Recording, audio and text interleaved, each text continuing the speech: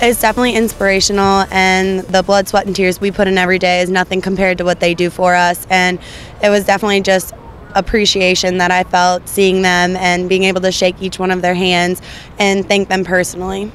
I didn't know they were this far. I remember hearing that they broke ground, I think back in October or sometime. And to see all of the bricks and like the mortar up, it was amazing to see such like progression. It was pretty amazing, you know, like this is my first time being down here and actually seeing the building, especially when up top to look down and see, you know, the Demon Den where the student section is going to be and how the coursing process. It was pretty amazing. One, I would say thank you.